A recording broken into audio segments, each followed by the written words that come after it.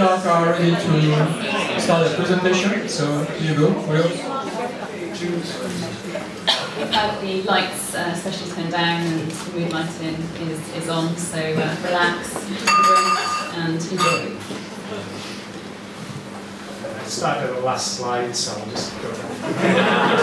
As I said, we've dimmed the lights for you this evening, we've got the mood lighting on, relax, take a drink, enjoy.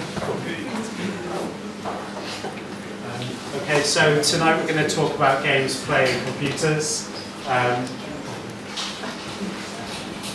Firstly, I kind of maybe going to plug ThinkARK. For the last 4 years, this has kind of come out of ThinkARK, which is a group of people that have effectively done projects within Cardiff to respond to social issues within Cardiff. Our first project was an empty shop project. Not very techy, not very electrical, but it was kind of from here that we developed into playing games. This is Team Rage. They're undefeated in every game they've ever played. And this was a zombie game in Bristol. Yeah. Yeah, so what kind of happened and what was born from ThinkARK was this idea of kind of games and play. And we kind of decided to kind of investigate and see what other people were doing kind of in the UK mainly. So yeah, the last picture was kind of us playing this crazy zombie chase game in Bristol where you literally got hunted down and feared for your life. I heard that people wept at points. I wasn't one of them, he was. But we kind of had a little look at what was out there, and this is a game called Sonar, which was which is part of a games festival in London called Hide and Seek. Some of you kind of may be aware of it. And we were kind of interested in how technology and people would come together and create sort of some fun and interactive games.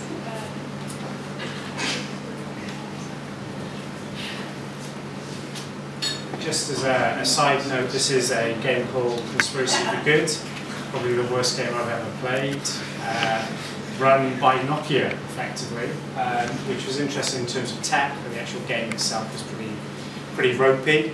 And then this is an awesome photo of Laura, who's actually in the audience today, which is awesome. I think this is the first time, this was our first game we made, I think, called Human Bingo, which is collecting numbers from people's backs, in this case, the back of their heads, with your mobile phone. You have a bingo card, which the numbers you get, then you run back and shout house, and you win the game. So I think what we learned from quite a lot of these games are tech kind of helps you create the games and play the games, but it kind of comes down to games that exist and kind of twisting them in some ways. Yeah, and kind of what we kind of felt and what we learned was the kind of importance and the enjoyment comes from the human interaction. So you're not sitting in front of a screen, you're kind of witness to other people playing the games, but then you're also kind of part of it as well. So we kind of wanted to develop this idea further with some of the other games that we kind of started to design over the last 3 years now. And I'm just going to play some videos to kind of describe some of the games that we've been involved in recently. This is Reverie, this is Everwake, sorry, Reverie's coming later.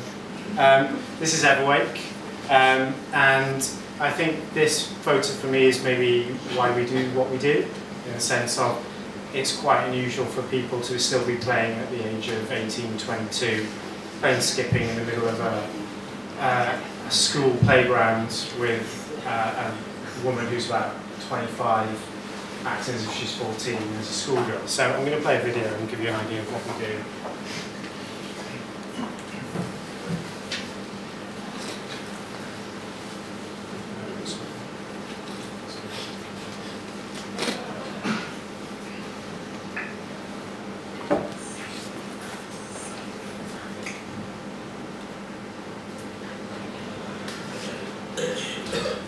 So, this is it. I was going to wait for the morning to do this, but well, what the hell? I couldn't sleep anyway.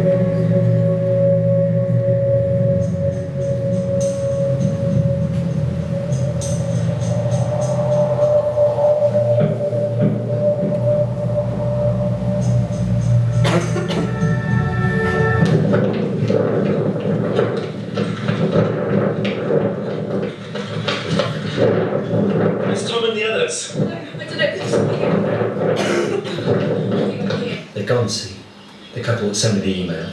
They packed up their stuff, put this place on the market, and went. Even when they couldn't see him, they knew he was there. The girl had been sent away from home when her mother got ill. Her curious mind had obviously got her in trouble with Mrs. Blackwell, the headmistress. I'm getting good now. I know where to look. Match the dates, find the right newspapers, the land registry, the births and deaths registry, the police records. It's all there. Save us, save us. Ever wake. That's my really kind of crap voiceover there. So this was kind of Everwake, and this is basically our first attempt at a kind of multi-platform game, which was told through multiple platforms, a surprise.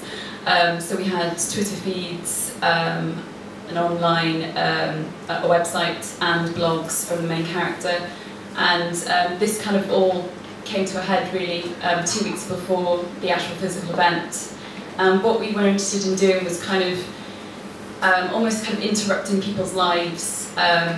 So once they bought a ticket, you could have access to all this content and kind of gain more insight into the world that you're actually going to be involved with. And that kind of also involved phoning people, emailing people, texting them. And what that did was it made the actual physical event itself just that much more powerful to people who had consumed this content. And just to point out that this isn't kind of role play. We never ask people to play a role. I think it's very important not to ask people to do stuff that they're not comfortable with.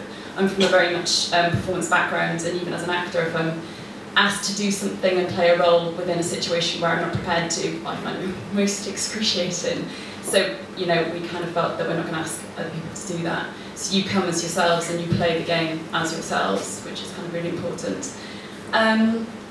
And so kind of moving on kind of from that game, then we kind of created another very small game, much smaller scale, called I Spy. This is fake tech, but it's quite nice. Just don't look at it too closely. Yeah, the boxes don't go into boxes, they go into glue. And it took me about 2 days to make up. It cost me about 20 quid worth of just random bits of tech. Wasted. Yeah, wasted. But what these were listening devices that you then rang a telephone number and then listened to what was on the other side of the window or the wall. And the technology that we're using for that is just an amazing resource, really, an open platform that allows you to do that. And I guess as our games have developed, our technologies have developed, and our desire to use tech. So I'll just give you an idea of, this was a game we created, or more of a narrative that we created using a telephone system, where we basically tried to do Derren Brown, if you like, and try to make people choose a particular psychic card by the end of the experience. So one person chose a blue card and one person chose a yellow card, and at the end they were either meant to choose water symbol or the sun symbol, by listening to this audio and doing a few bits and pieces. When we tested it, there was 8 people we tested, and 8 out of 8 did it. We controlled it 100%. And we thought, yeah, got it. And then when we did it on the day, yeah, it wasn't very good at all. So it's work in progress, but it's kind of a nice idea.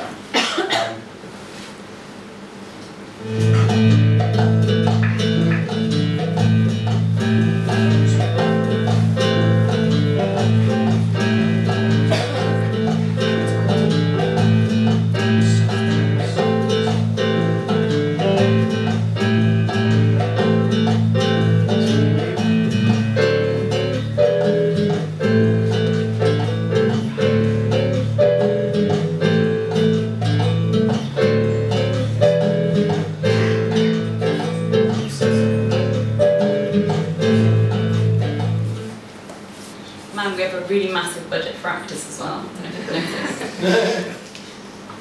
noticed. Go on. Yeah. So that's kind of led us more into technology.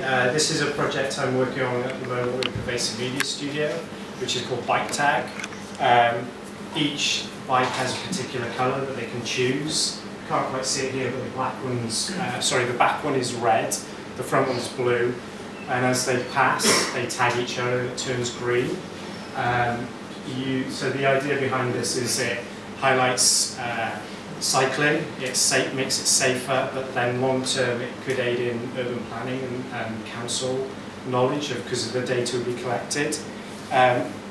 Today we received confirmation that we'll be getting a bit of funding for this as well, so that's good, although deadline's like next month, so that's not so good. But it's kind of led us on to, in terms of game terms, a bit more what will be coined by Mark Sorrell from Hide and Seek as computer mediated or assisted games, which we're very interested in. And should we play Joust? And we'll play Joust as an example, which is by a guy called Johann Sebastian.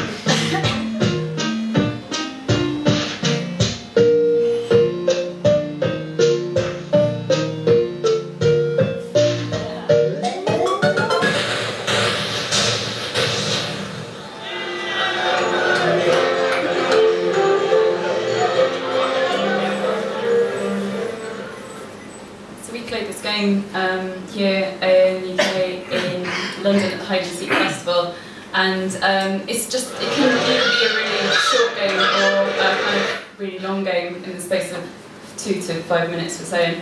And it's just amazing what it does to people, because people who are probably the most shy people kind of got up and did some crazy shit on that floor.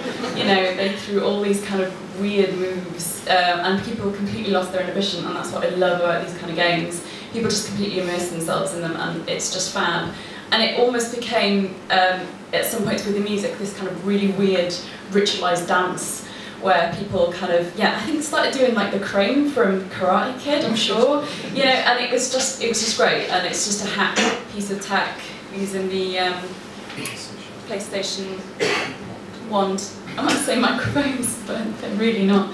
Yeah, and I guess the thing that we're really interested in is that we come from games from, I guess, a theatre spectator point of view, and the games we play are about spectators and players, and people who don't know you're playing the game could be looking in and viewing what you're doing is quite interesting or daft or bizarre.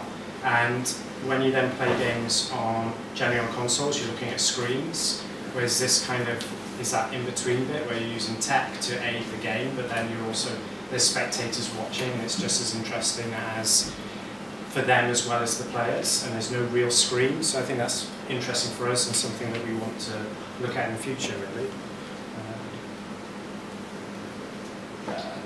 This is a massive plug. So Everwake was part of a 3-part series. It was 6. We then got realistic and realised we had other lives. And Reverie, which is the follow-up to Everwake, will be happening at the end of May, and it'll be going for 6 nights. which is a ridiculously long time to be doing it for. So if people are interested in playing, being involved, volunteering, acting, then please get in touch. And just to say, kind of for Reverie will kind of be our first attempt at some kind of interesting tech with some projections, RFID cards and kind of cool shit like that. So we have a guy that's working with us who's going to be coding some bits and pieces. So this will kind of be the real test, is if we can kind of literally not just kind of plaster tech onto a narrative, but make the tech intrinsic to the narrative, so it's meaningful rather than meaningless. And yeah, we're looking for people to come and help create games with us. So yeah, so just later if you're interested, or just come play. The end. Thank you.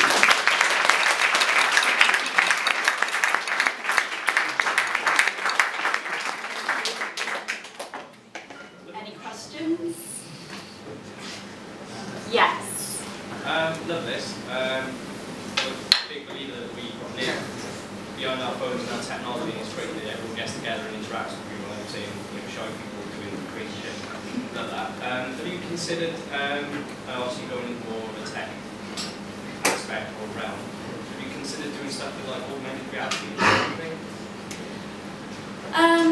There's a lot of people doing that. And I guess for us that kind of still takes you back to a screen in some ways, and it kind of does limit how accessible that game becomes to people. So generally, if you want people to come and play, they have to perhaps bring a phone, and generally, okay, not everybody necessarily has that technology or that phone that will enable them to do that. So to allow the games to be open and accessible, because we can't provide it because we don't have obviously the funds to do, like Nokia did do that. They give everybody a game, a phone to play, which was amazing if you could do that and have the augmented reality, which is what they sort of did with sort of point and seek stuff. That's great, but I think yeah, it still kind of takes you back to that screen where you're kind of looking through something else. But I'm not going to say we'll never do that. I think just at the minute we're kind of a little bit more interested in just some other bits. Yeah. Hello. Can you stick your first slide up again with the email addresses on as well? Yes. And also, I don't think you don't have to limit yourself to people in their 20s. Like I'm in my early 40s. I wouldn't have a problem doing a lot of that sort of stuff. It'd be great fun. I think like big kid in me something. So yes. Just get in there. To be honest with you, what we found, what is quite bizarre is traditionally this kind of stuff is interesting for 25 to 35-year-olds, and yet actually the gamut of people we've had are literally from 18 to 60. Yeah. Like our games, literally that's the age range that we're getting, and it's pretty much equal as well. So I mean, for us, that's quite interesting on the level of some of the other stuff with ThinkARK we're doing, is how we do get people from these various different age groups together at the same time, and in some ways some of these things are making that happen, so that's pretty good for us. And it's also getting that language right with kind of when you say game or pervasive game or kind of just game, people just immediately think of something, either sports with pervasive game, and they think it's you're going to be playing football in the streets or something like that, or there's kind of resistance to it and not maybe necessarily understanding there's a lot more layers and immersive experience that is created around it, which kind of makes it perhaps a bit more enjoyable to some people and a bit more appealing to a wider audience. So I guess particularly here in Wales with kind of stuff like this, we're still kind of trying to build an audience for it, and hopefully that will kind of happen over the next few years. Hello. Hi. There's another question. I was I don't know how to call it in English. Scout? Yeah, so I was a scout, kind of. I was with the girls though. Yeah. So it was funny. This is not a confessional. My mom was involved and she's still involved, and the things that we used to do, we're still doing, is inventing games and playing outdoor games. So when you consider checking the games that the scouts play, because every week they were inventing a new game. They use the kind of idea of play and a sense of play, and that it's okay to run around if you're kind of 33 and in fields, and that's fine. You know, you kind of shed all your inhibitions, and once people start playing, it's great. Amazing. I'm 65 and you just playing those games. Yeah. So yeah, good stuff. So what exactly was the actual plot of the last game, and how did you conceive it more in terms of the story you wanted to tell, or just mainly in ways to get people interacting with the story itself? So Everweight? Yeah. Everweight. Everweight was a story about a guy called Tom who just arrived in Cardiff around about 3 or 4 months ago. He had very few friends in Cardiff. So he was coming for a new job, and he'd always been a bit different. And in Cardiff, he had episodes, initially fits, and then he realised they were actually visions of ghosts, and he started becoming quite obsessed with this and started collecting experiences of ghosts, mapped those out, and then realised that actually these ghosts were in limbo and they were trapped, and he needed people to come and help him save and release these beings from limbo and take them basically to heaven or hell. And you as a player were that conduit, really. You were the one playing, involving yourselves with those characters, playing a game with them, but then release them from limbo either way, and that's fundamentally where it stopped. Tom by that time was very ill because he'd been taking various drugs and things like that within the story, and that's where we leave it, and then Reverie picks up from there, which kind of goes a bit more internally within his brain rather than ghosts, so it's a bit more of a memory-based game. And did you come up with that story together as a normal story and then think how this could be a game, or were you thinking... For us it's story first, other people would dispute that.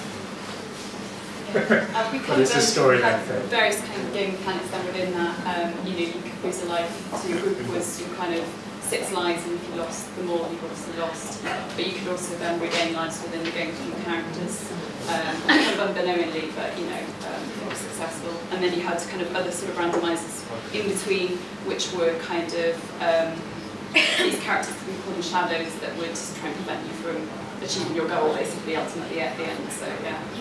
We kind of then tailor that to the narrative. So, what you've actually presented tonight, is this like your full-time job, or is it just like something you do on like a part-time? This is everything we do is part-time. No, it's not a full-time job. I'm a brands director at a company called Hoffy. Set that up 8 years ago with 2 other guys. Ali is a bit more full-time on some of this. It looks like something which you could do with actually spending a lifetime. Probably started 10 years ago as well. Yeah. Yellow Brick kind of exists now as a marketing company that offers these experiences to companies, but we do our own. It's kind of 50-50 at the moment, 50% commercial work, but then 50% our own production, just because we want to do it. Yeah, and you just kind of find the way and means to do it, you know, and that's it really. About Everweight, is it like an on-site game, i.e. does it take place in certain parts of Cardiff? I don't really understand like how it's played or where it's played. And Everweight was played in Canton for one night, and you can invest yourself in the game and puzzles beforehand online, which give you clues to then, if you wish, you can get so involved that you then can talk about that information to those characters in location on the evening, and you get a richer experience. Or you just rock up on an evening and just play the game as you would just a normal game. So I guess it's kind of a time-specific event. So you have the kind of physical event on a particular day, and then the online content then is released pre that. So yeah, that's kind of specific. And how is the game sort of played? Is it like a mystery, like a murder mystery, or like what's the nature of the game? Is it like a role-playing game? So Tom invites you to come and play the game to save these souls. You then get given a map, 5 or 6 of you in teams, and you go to any location you want in any direction, and interact with those people and play games. And that's pretty much it. Come back to the end, and then there's more of a theatrical ending. said you didn't have a budget for this. Do you find it quite difficult to find locations? Or, you know, I don't know, I suppose if you're doing it in the street, it might be difficult to... So for Everwake, we kind of part-funded it ourselves, had a bit of money from other places. Reverie will be funded by the Arts Council, which is fantastic for us. I think fantastic in the sense of gaming being recognised, or pervasive street games being recognised. But in terms of locations, in some ways having money is worse, because at least with Everwake we just went, we have no money, and they went, okay, that's fine, come, and you'd be quite surprised, because our belief is that we kind of pick places of interest, obviously, so they might be off the beaten track, and we did pick quite a few businesses. So screen printers, for example, there was a character within there, and the idea is that we bring 100 people to that place, maybe some of them will then use that business later on. So yes, it is very expensive or hard to get, depending on what they are. Last one. Go on. In order to invite all these people, do you need super fancy social... Super fancy social networking? Yeah. We kind of will use Twitter and Facebook to advertise it. But I guess generally a lot of these things are kind of by word of mouth. So we've kind of got Everwake as a kind of case study for people to kind of go, oh yeah, I kind of understand what it was, or somebody will recommend it. And that kind of seems to be the most powerful way to market it, to say this experience was great the last time, so you'd hope that, you know, this experience, the next experience will be just as good or better. But yeah, we do kind of, we will kind of market it in that way as well. But yeah, I think word of mouth is probably the most powerful of these things. Thank you. Yes. I was lucky enough to play both Everwake and I Spy. And I think with Everwake, what was really interesting is that I think we broke it a couple of times actually as players, as a team. And I Spy actually was more difficult because it felt like it was more puzzle based, and it was more of a framework and you couldn't actually break it. So I'm just wondering, in terms of your new game, you allow players to break the games? Yeah. So as my learned friend Matt Joyce over here realised in Spy, you can't break I Spy. It doesn't. You can't just wait in your house for an hour, realising where one of the last clues is, and rock up and go, oh, here's the last clue, and then realise he had to go to every location. And I think for us, I think that's maybe all the games in between. So we've done about 5 games in between Everwake and Reverie, and all of them have been testing a specific thing. So in a way, I Spy was testing like a branching narrative in some ways, or you go to a hub and then you get another bit of information, or 3 bits of information, you go to another hub, you get another bit of information. But what we found with Everwake, and what we really love about Everwake, and what we'll probably be doing with Reverie, is you make your own narrative up by the way you go. So you can choose your locations, therefore your order will be different to everyone else's, so it's not really the same game. We're also, the only other thing we're doing this time officially is that we'll have a north and south, which will be slightly different. So you can choose a north or a south passage, and that'll be the only, so you won't be able to do both. So we hope people come back the next night by another ticket. No, but they'll have a totally different experience. And there'll be some characters from Everwake that can return, and others that won't. So, you know, it should be quite exciting. And kind of part of the idea of giving people different experiences is that afterwards, the legacy of that is that, oh God, did you go to that location where, you know, I saw this person and did this and it scared the shit out of me. The other person go, no, but we went here and it was amazing, you know. So that kind of narrative storytelling afterwards and that legacy, we kind of want to encourage people to share their stories afterwards as well. So that's kind of part of that strategy, I guess. The decisions that the players made during the first game, will those decisions have repercussions in the next game, such as like spirits that are now in hell? Are they going to, you know, return in this way in that sense, or is it kind of basically just a new story? In terms of, so the question was whether the things that happened in Everweight will influence the second one? As far as the actual players' decisions are concerned, yeah.